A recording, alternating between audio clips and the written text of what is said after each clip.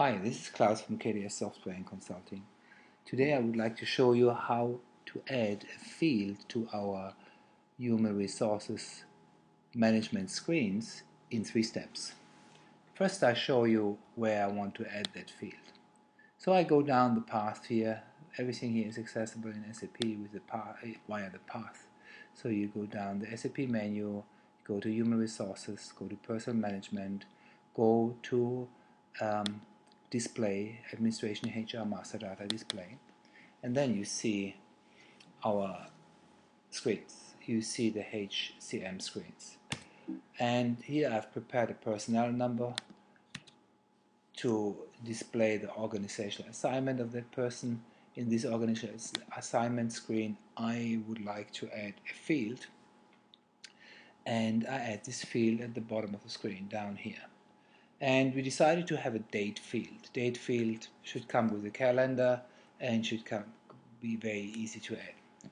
Alright, we go back to the starting point, and in our menu is a configuration option. So I close this human resources because we don't need this anymore. I close that folder.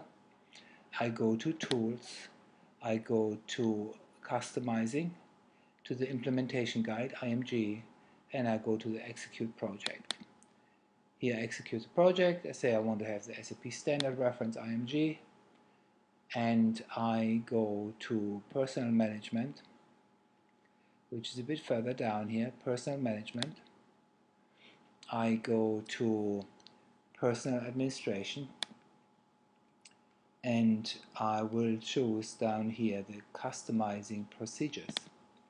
In the customizing procedures, I will choose info types, and I will choose info types in detached info type framework. And I just open that.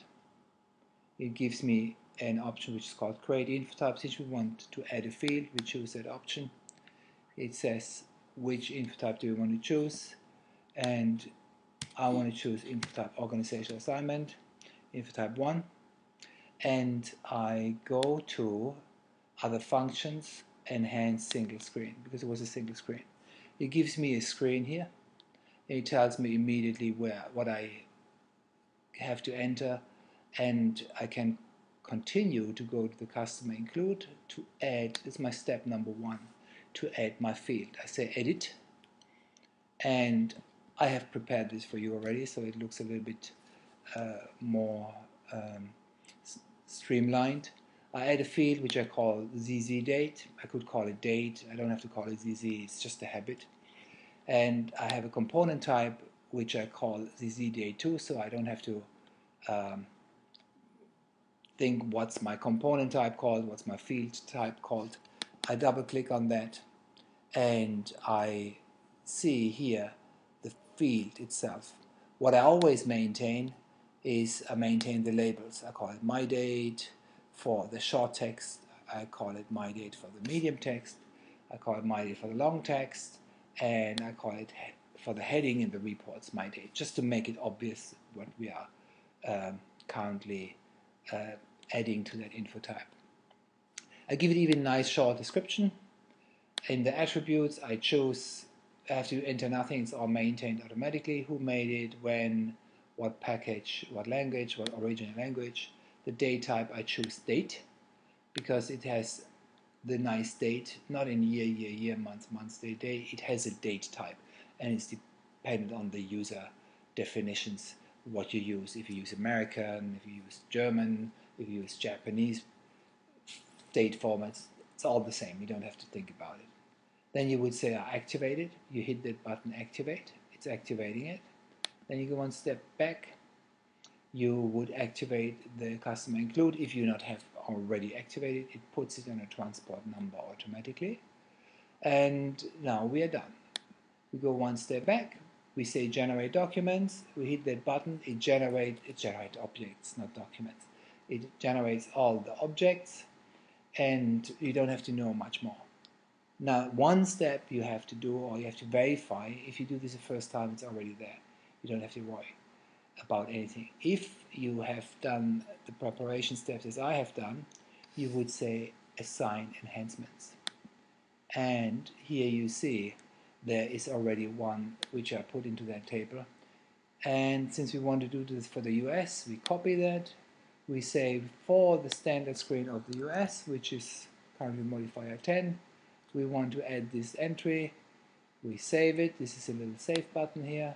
We put it on a transport, and I put here a little lock so that we don't transport this by accident, and we are done. So everything should be there. Now we go back. We have now two entries, one for Canada, one for the US. These are the country modifiers. We numbered them years ago. So every country has a modifier, don't worry. Every country has one. Now we go one step back. We are done. More you don't have to do. There was 3 steps. Add the field, add the data element, and assign the enhancement. And you go back and we can show now up here the screen itself. We go back one step back because you go out of the reference IMG, you go to Human Resources, Personnel Management, Administration, HR Master Data, PA20 Display. We show our personal number, everything is entered nicely, and you see the field down here. Here is my date, comes with a calendar and everything. So you can maintain this stage if you want, and you are finished. 3-step process.